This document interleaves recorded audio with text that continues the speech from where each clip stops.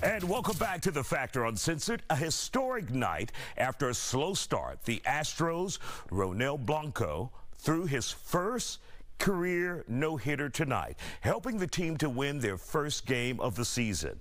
This, of course, comes after the team had a very bad first few games over the weekend. Tonight, I talk with sports journalist Jim Hicks for the Astros and other Houston teams who, they didn't do as we thought they would.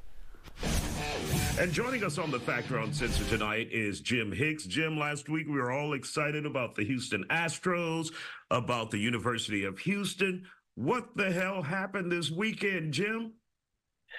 Well, Let's start with the University of Houston first.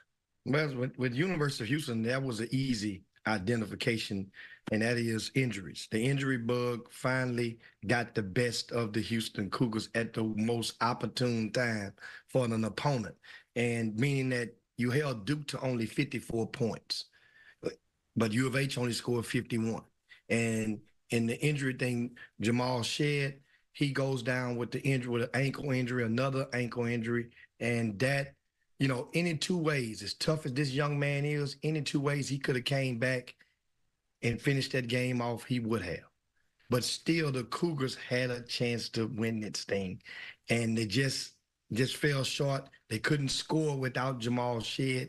Like I said, it only produced 51 points, and now, I don't know if it's bittersweet. Dukes advances, loses the next game to North Carolina State, because down in H-Town, Isaiah, we were kind of looking forward. The stars were lining up for how would you say it? The Phi Slammer Jammer, and memories of Jim Valvano, the late great Jim Valvano in North Carolina State meeting up again, and we would have whooped them. Would have whooped them. But however, it's one of those seasons where there's still optimism still remains for the Cougars. This is one of the hottest destinations in the country. From what I'm hearing, a lot of kids that are in the transfer portal. There's over approximately 2,000 young men in the transfer portal, and a lot of them have been calling and trying their best to see if University of Houston would take them. But once again, U of H, they look for a certain type of player that has the ability to compete on the defensive side of the ball and be able to be a part of this program. It's going to be special. Think about it. They didn't lose a game at home this year, Isaiah. The Cougars won every single game at home. Well, and let's move on to the Astros really quick. 0-4.